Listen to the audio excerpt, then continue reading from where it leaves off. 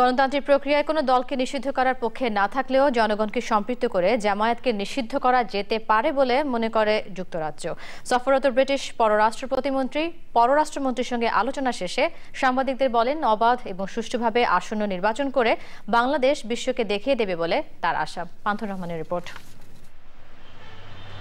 3 দিনের সফরের দ্বিতীয় দিনে যুক্তরাজ্যের দক্ষিণ এশিয়া ও কমনওয়েলথ বিষয়ক পররাষ্ট্র প্রতিমন্ত্রী সাইয়েদা হুসেইন ওয়ারসি দেখা করেন পররাষ্ট্রমন্ত্রী ডাক্তার দীপুমনির সঙ্গে। দুই নীতি নির্ধারক আলোচনা করেন বাংলাদেশ ও যুক্তরাজ্যের বন্ধুত্বের সম্পর্ক এবং এর ভবিষ্যৎ নিয়ে। কথা হয় সাম্প্রতিক ইস্যু, যুদ্ধাপরাধীদের বিচার, শাহবাগে গণজাগরণ সহ আসন্ন নির্বাচন প্রসঙ্গেও। It has an opportunity at these next elections to display that real democratic maturity by showing that they can hold an election which is free and fair and inclusive, and that at the end of that it produces a result which is acceptable to the people of Bangladesh.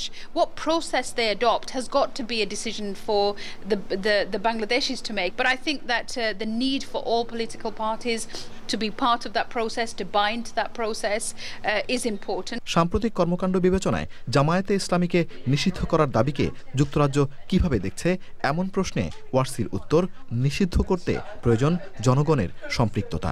I'm a Democrat, and by that I believe that most things should be solved through a democratic process.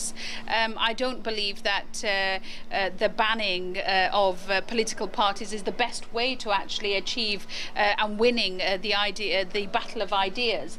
I believe that the way you achieve and win the battle of ideas is by making sure that those ideas are in the public domain, and that the public can then decide what kind of ideas and what kind of future they want for Bangladesh. প্রজন্ম চত্বরের আন্দোলন নিয়ে ওয়ারসি বলেন, তরুণদের এ শান্তিপূর্ণ আন্দোলন গণতন্ত্রেরই অংশ।